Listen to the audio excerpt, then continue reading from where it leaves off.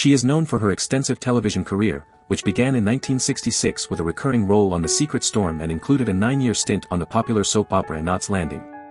She is recognized for her portrayal of Abby Cunningham on Knots Landing, for which she won 3 Soap Opera Digest Awards for Outstanding Villainess. Her name is Donna Mills.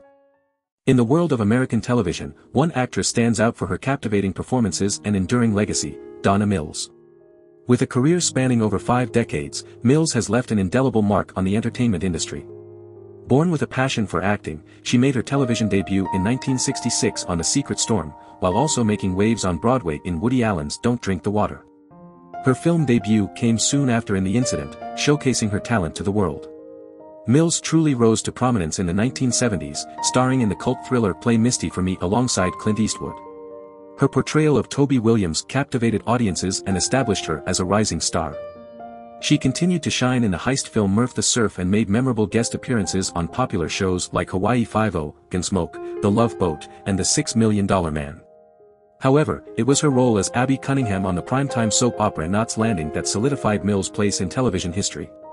From 1980 to 1989, Mills portrayed the complex character of Abby, winning the Soap Opera Digest Award for Outstanding Villainess 3 times. Her portrayal of Abby Cunningham made her a household name and a beloved figure in the world of soap operas. Mills' talent and versatility have also been showcased in TV movies and later episodic credits, including appearances on Melrose Place, Nip/Tuck, and Cold Case. In 2014, she joined the cast of General Hospital, earning a Daytime Emmy Award for her outstanding performance. Mills' contributions to the entertainment industry have left an undeniable impact, and her legacy as a talented and beloved actress will continue to inspire future generations. In the bustling city of Chicago, Donna Mills, originally known as Donna Jean Miller, was born into a loving family. Her parents, Bernice and Ambrose, provided a warm and nurturing home for Donna and her older brother Donald, who was 10 years her senior.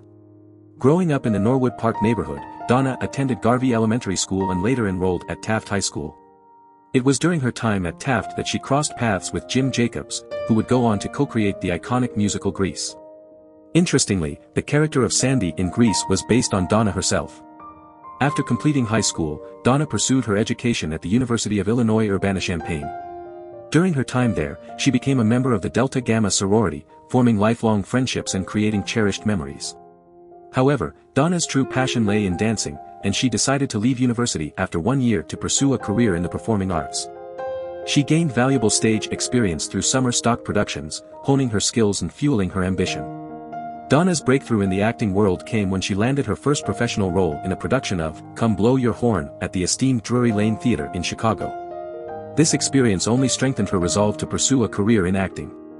Soon after, she found herself cast in a touring production of the beloved musical, My Fair Lady.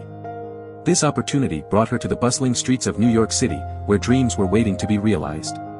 Before achieving success on television, Donna supported herself by working as a secretary at Popular Mechanics magazine. Her determination and hard work paid off as she continued to pursue her acting aspirations.